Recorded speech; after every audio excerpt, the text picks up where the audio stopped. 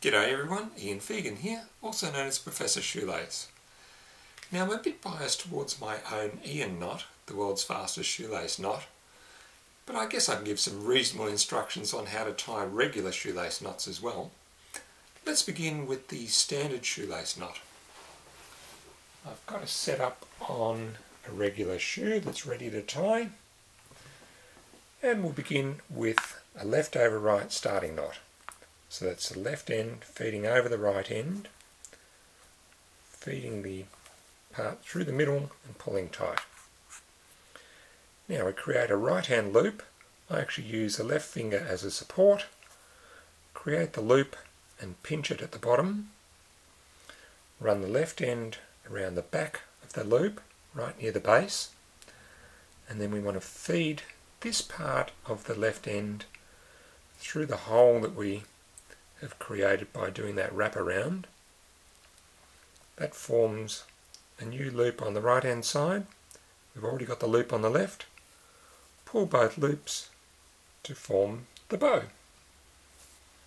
Again, create the right loop, pinch it tight at the bottom, run the left end around the base of that loop, and see where my fingertip is emerging there.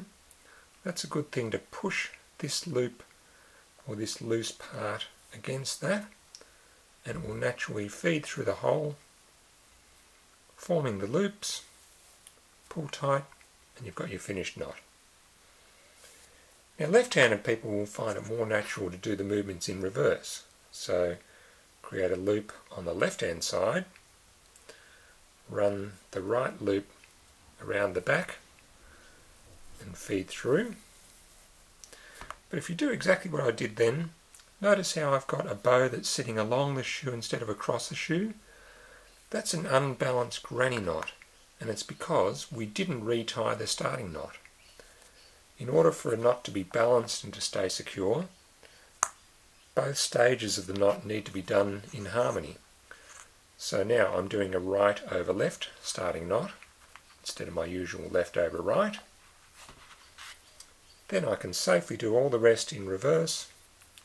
Left loop, right end around the back of the left, push through and pull tight, and we've got a regular knot that stays secure.